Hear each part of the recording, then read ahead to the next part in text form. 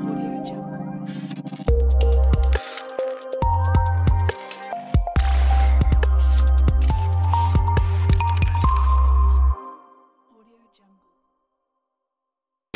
All right, hey everybody, John Peterson from John Peterson Photography, and today I want to talk a little bit about light shaping. I've talked about this a lot, so shaping the light in post-processing to accentuate or de-accentuate different elements within your composition.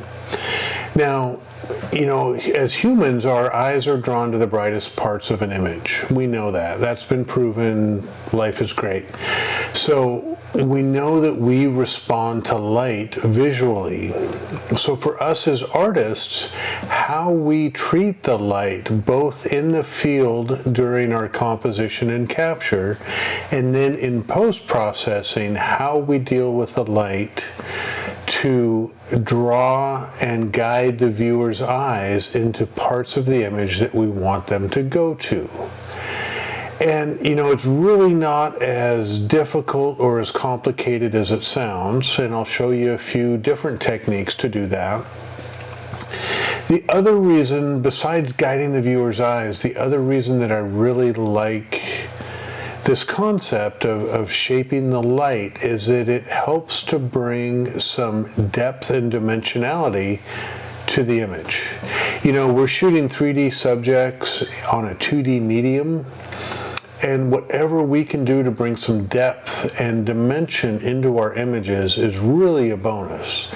And so I do a lot of work with dodging and burning to bring back or bring into the image some of that depth that I saw with my own eyes. It's real easy to do. It's you just you know, with brushes or maybe a radial filter. It's a very easy technique to learn and then apply in your own images. Even if you don't do a lot of post-processing, sometimes just a little bit will help a lot. So let's go ahead and jump into a few images and I'll show you what I'm talking about. Okay, let's go ahead and jump right in. One of the first images that I want to look at is from the Palouse. Now, if you've ever been to the Palouse, you know it's wide open wheat fields, lots of rolling undulations, and it's really the shape of the landscape that makes a lot of great images up in the Palouse area. And you know, you shoot these shots oftentimes with a medium or large telephoto lens, kind of compresses the landscape a little bit, but it lets you zoom in on particular areas, which is great. But because of that compression and because of oftentimes the flat light that you'll get in a raw file, you need to do a little bit of work to bring back and accentuate the depth and dimension in the images. So as you see this, don't look necessarily at the subject, but look at the distribution of light throughout the images. So if you look down here right at the bottom, it's a little bit dark. Then there's a light layer right in through here. Then it's dark, then it's light, then I get dark up here, dark goes all the way across, and a little bit of light back here. So those are things, those are tonal values that I can use to bring that depth into the image that I want. And one of the easiest ways to do that is dodging and burning. And you can sort of fake dodging and burning in Lightroom. I choose to do most of it in Photoshop, and I'll show you a little bit of the techniques for that. And you know, here's a little thing to maybe help you remember the difference between dodging and burning. And this is something that I clued in with a long time ago to help me remember which one's which. And particularly burn. When I think about burn, I think about burnt toast. And so that means blackening or darkening the toast. And so I always equated burn with burnt toast, and that was always darken versus lighten, which is dodge. So one of the easiest ways to do this in Lightroom is with a mask and the brush tool. And when you are creating a brush mask for dodging and burning, think about creating one layer for lightening and one mask or layer for darkening. And what I typically advise people to do is to really adjust the flow downwards, because you don't want a huge effect. You want to really feather in the effect as much as you can. So I set my flow to around 17 or 18. And then you can pick whatever size works best. You can use the slider or the bracket keys. The left and right bracket keys will make the cursor bigger or smaller, and then you can change the feather. I don't want that much feather on this. But let's go ahead and do a darkening layer first. So let me go here and start to kind of paint this dark layer in through here. You know, and if you want different dark values, you might have to create different layers. But so there's the first bit of darkness I want to accentuate. This little bit right in here I want to accentuate. Then of course this big hill I want to accentuate, get it a little bit darker than what it is. And I'm just doing this real quick for you for this video so I don't waste a lot of time. And if you can do a single pass at 18% and it'll just do a light flow on top, or you can go over this multiple times and increase the density of the mask. So let's go up to this darker area up here that I want to accentuate, maybe just a little bit right in there. Adjust the brush size down. I want to target this area. And so there's all sort of the dark areas that I want to, got one more little one, that I want to darken just a little bit. So with those painted into, I will then take my exposure slider and go down just a little bit. So I went from that to that. From that to that. And it really darkens things up nicely. Then to create a light or a dodge layer, I'll go up to create new mask, I'll go to brush, and then I'll again paint in those areas that I want a little bit lighter. I want the brights a little bit brighter than the darks, or more effect, and so I'm going to increase my flow a little bit just to save some time. We'll go in here and we'll paint this bright slope that I like. We'll come in and do a swath through here and raise this up. A little bit on this hillside, and then a little window light back there. And then I'll take my exposure slider and go up.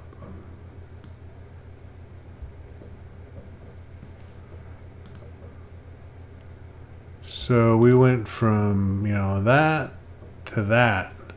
It's really creating some depth and dimension into this. Let's say I want to go back and adjust the shadows or the darks, the burn layer. I can go back to this mask and select it. And then maybe either I can choose to move my exposure some more, or I could deepen the blacks. And it really takes some of the darker tonal values in this mask and really darkens the black values within those tonal values. So you can see I went from this. Let me get out of the mask area. I went from this sort of flat all the way to that. And I really now have these layers of dark and light. And the last thing I do to every single image is I go through and I'll add a vignette. And the amount of vignette depends on each image. But what it does is it darkens the borders of the image, and it draws or points the viewer's eyes right towards the middle. Okay, make sense? Great. All right, well, let's take this same image and come into Photoshop and do some dodging and burning in Photoshop. Now, there's a great way, an easy way to do dodging and burning in Photoshop. They actually give you tools for it. You can see over here on the left, I've got a dodge tool and a burn tool. And when you select the dodge tool, the brush, a brush cursor is selected. And then you have the range that you can select up here and how much exposure or flow rate you want. And so you can set these things, and then really you just start painting right on the image. You know, and so with my dodge tool, I can come in here and brighten up these areas. And then with my burn tool, I can kind of do the exact same thing. I can come in and darken these. I've kept everything just at 11% to try to keep the flow not strong. Actually, this burn came in at 50, sorry. And you can see how it's easy to screw things up if you're not paying attention to your settings. But I like to feather in the effect as much as possible. So, you know, you can do just a little bit in here, as much as you want, and it's like a brush. You know, and the thing that, so it's a real easy tool, great to use. You know, we went from that all the way down to that. And it just creates, the shadows are deeper, the lights are brighter, and it just creates more of an impact in the image.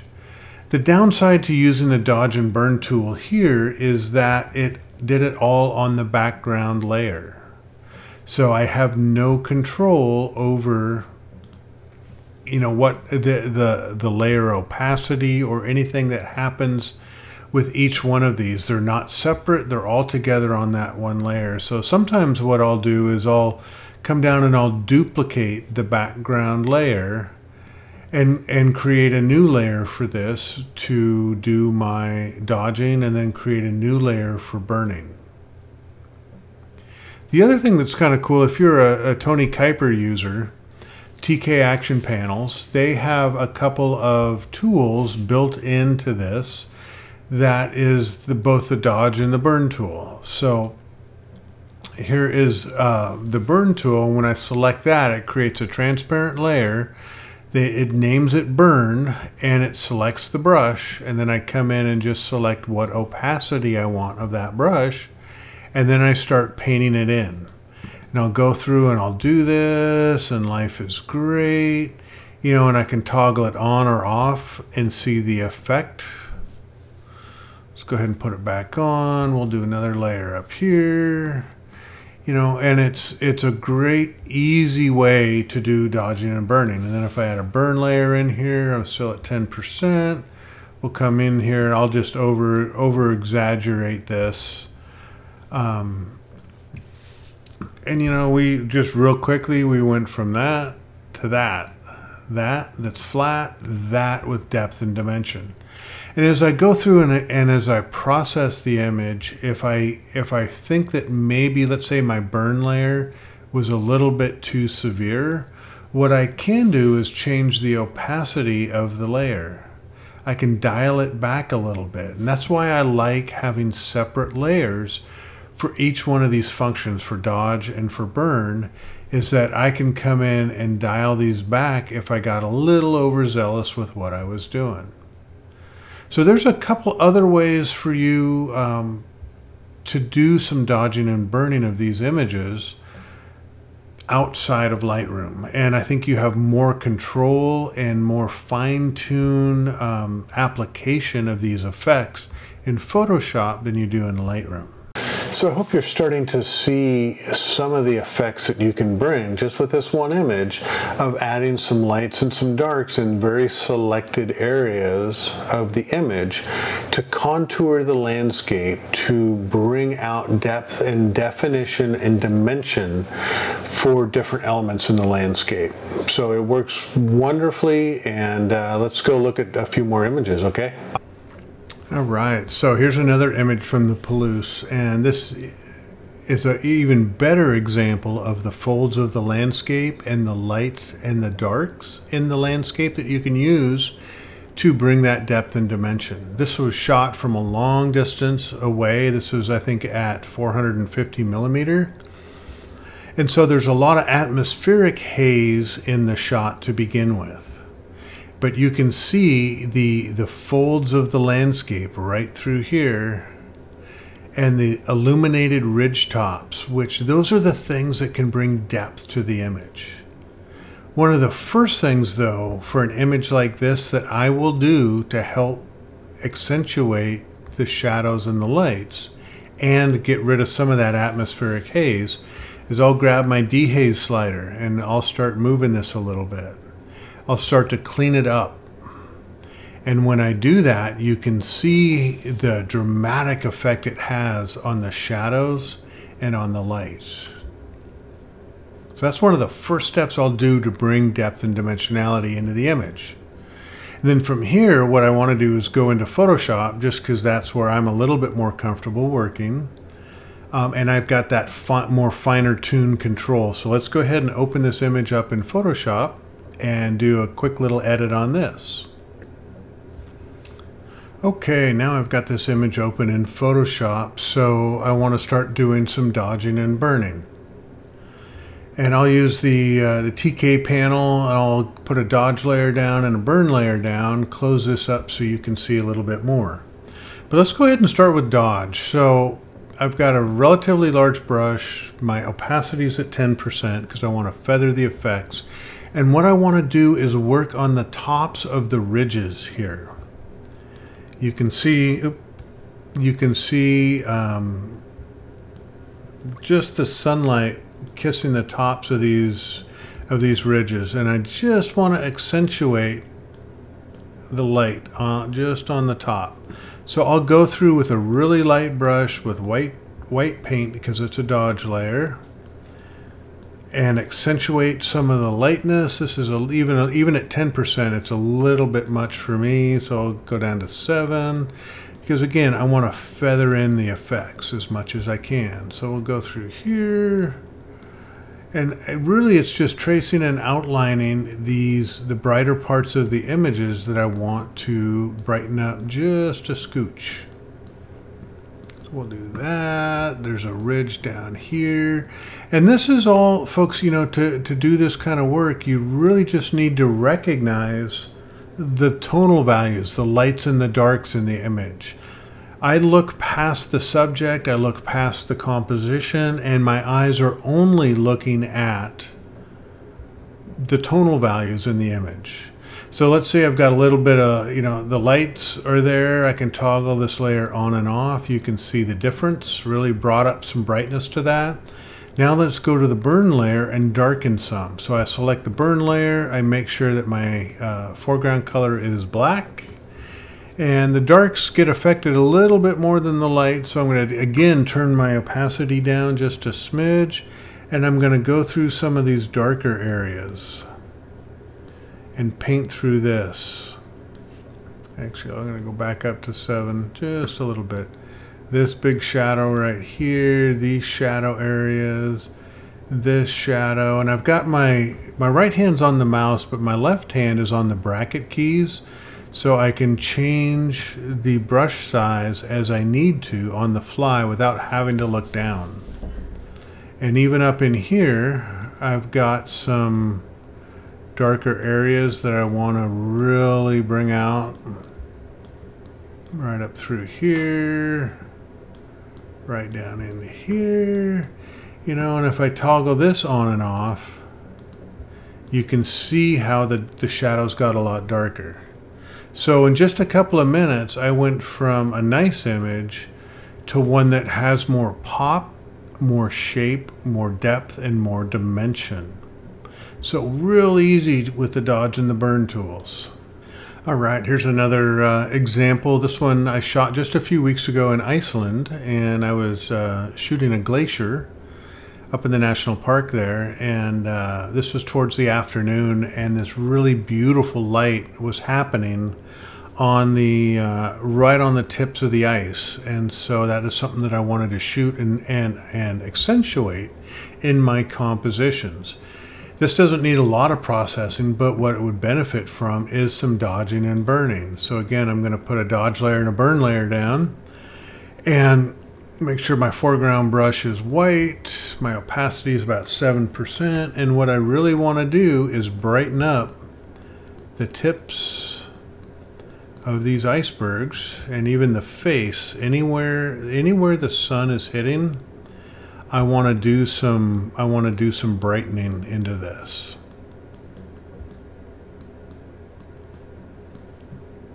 A little bit here, this little tip. And you know, beyond the background, there's a lot of light happening in the background, but really the entire composition is the lower 2/3. And so I don't really want to brighten up this upper portion of this. I really just want to stay focused right down here towards the middle and the bottom of the image. And so I'll just keep my work down here. And you can start to see how this is brightening up those brighter areas. So if I toggle the layer on and then off, on and then off, you know what I did lose with the dodge layer is, you see how warm the light is there, and when I dodged it, I lost a little bit of that warmth. So that's something that I would go back in and add some of that warmth back after I've done this dodge effect. Now let's go over to the burn layer, and I want to darken some areas just to add a little bit of depth into this. So contrasting the real bright areas with some darker areas gives it a little bit more of a visual pop. You know, do this. I'm trying to be a little bit more subtle with my burn on this image. Just a little bit of nuance, you know. Come darken this up a little bit. This area right in here needs some help. So I'll toggle this on and off. So holistically, you know, in those just those two layers, that's the finished item. That's the raw item. The raw item's kind of flat. It's not bad, but it's a little bit flat. But that has a lot more pop and pizzazz and depth and dimension. All right, here's another example from that same glacier with that same kind of light. I won't go through the whole effect, but you can see this is the raw image as it came out of the camera, and then with a little bit of dodging and burning, I go to that.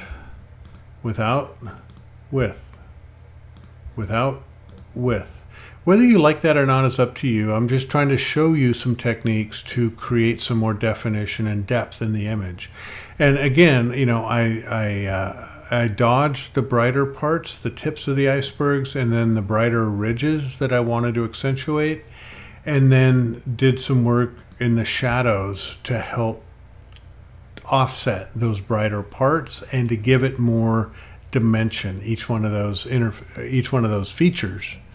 But let's move on to, you know, another shot of the Palouse this is all about layers, right? And you can see brighter layer, brighter layer over here, darker layer here, and then the sky. And this image was compressed. This was again shot with a 100 to 400 millimeter lens. And I want to bring back some of that depth that I was seeing, because this is a massive landscape with this truck in the background. So one of the easiest ways to do that is with dodging and burning. So again, I'll go put a dodge and a burn layer down there. I'll do this real quick for you. Make sure that my white paint is selected. Then I'll go through and I'll just brighten this up. And to me, in this image, what's more important is the dark parts, more so than the light. I like the tonal value of the lights, but it's the darks that really, to me, I want to accentuate. I'm going to actually bump this opacity up just a smidge. Let's go up to 10. And I'll just kind of make this really dark. And what I can do is do multiple passes over the same area and get this where I want it in terms of darkness without, you know, a single brush stroke. If I was to have a opacity of 50% and I did a brush stroke, look at that. That's nasty. So That's why I tend to do a little bit less opacity and just feather the effects in. And this hill back here I want to darken up. Again, I would be doing a lot more care with this, but I just wanted to kind of give you the effect of what we're doing. So there's the burn layer, off and on. There's the dodge layer, on and off. And collectively, what these things do is there's the flat image, and there's a little bit of separation between each of the layers, which brings visual depth to the image. I think the other image that I want to talk to you guys about is this particular one. So this is an interesting subject in terms of creating depth. It's got, you know, subject matter wise, it has depth. It's got these foreground trees, it's got midground trees, it's got background trees, it's got background fog. So subject wise, it has depth. But tonally, if you look at the tonal values, the darks and the lights, it's pretty flat. And so one of the ways that I can add some pop and dimension into this is with dodging and burning. And again, you can do this in any tool that you want. The techniques are roughly interchangeable, but it's recognizing what to do, not how to do it. And so what I would like to do is brighten up the left-hand side of these leading trees and darken the right side. That's sort of my strategy to see if I can bring some depth and dimension into this shot. So I'll go through with my dodge tool and I'll brighten these up just a little bit. This tree's smaller, so I only want to catch the left-hand side. So I'll decrease my brush. And this, even just a little bit smaller, make sure just the left-hand side is brightened. And then with my burn tool, I will do the same thing, but on the other side of the tree. Oops, gotta flip my brush around. And so we have more of a sense of light hitting the left-hand side of the tree and shadow on the right. And this brings some dimensionality to these foreground trees. Then what I might do is darken some of these background trees just a little bit to give it some visual weight.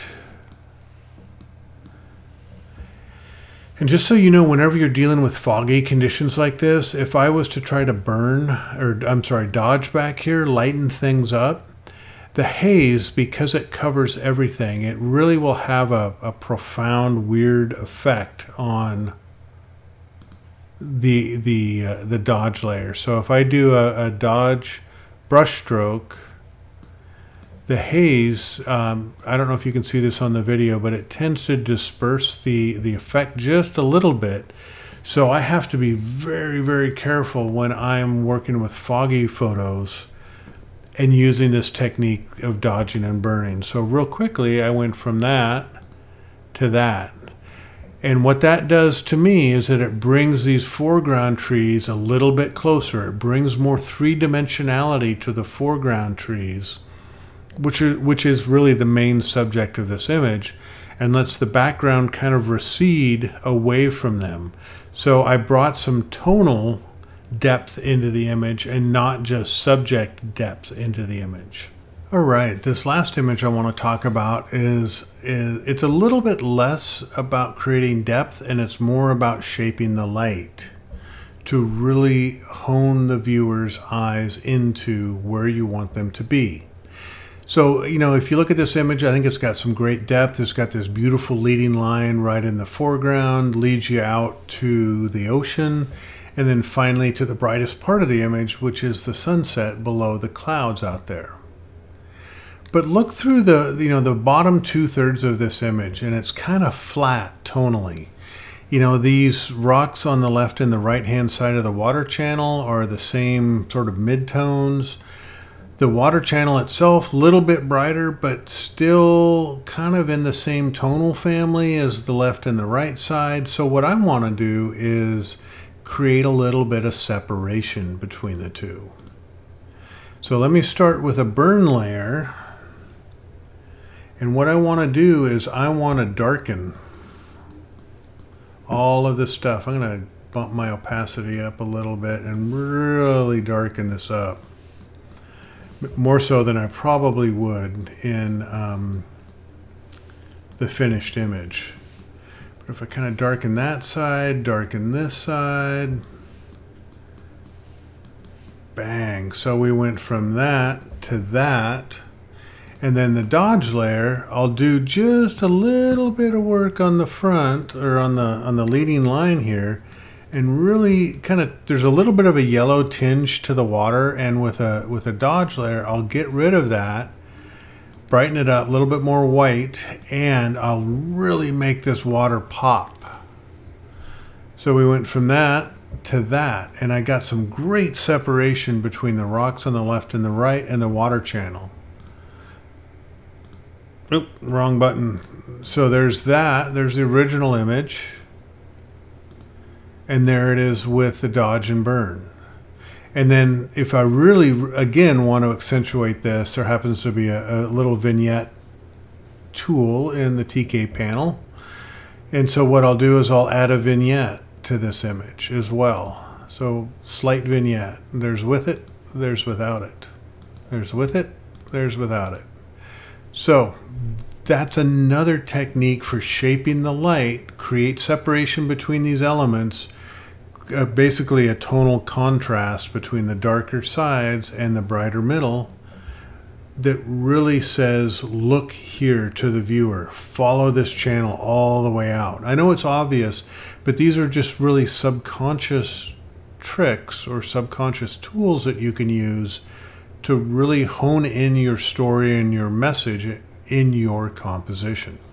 All right, folks, so there you go. There's some great examples about how to create some depth and dimension in your photographs.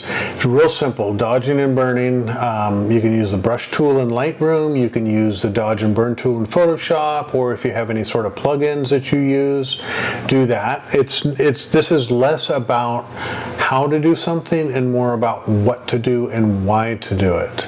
That's the important stuff for me in teaching photography, is teaching you what to do, not how to do it. So hopefully this all makes sense. If you have any questions or comments, feel free to leave me comments below and I will respond to you as soon as I can. So thank you for watching. Stay tuned and have a wonderful, wonderful day. Alrighty, bye-bye.